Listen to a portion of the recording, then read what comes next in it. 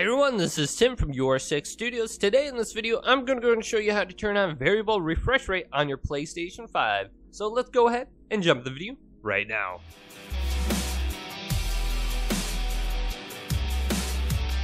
So what is VRR, variable refresh rate? Well, this will sync your monitor's refresh rate with the frames per second on your gaming system. So for example, you may be getting this issue where you have this line down the center of your screen horizontally. Now with VRR turned on, it's going to be one smooth image and there won't be any line down the center whatsoever. Now to turn this on, and just to see if it's available on your TV, go to the home screen here and then go to settings and select this. Then go on down to screen and video.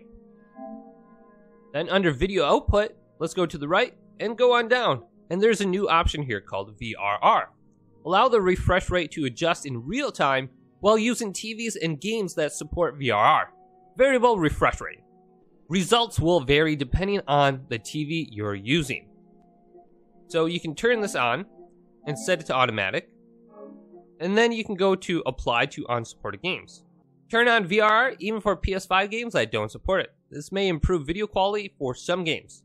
Turn this off if you're experiencing unexpected behavior during gameplay. So that is how you would go ahead and turn this on. So hopefully this video did indeed help you guys out. If it did, go and leave it a big thumbs up and subscribe to my channel down below for more tech help videos coming up next on YourSixGaming.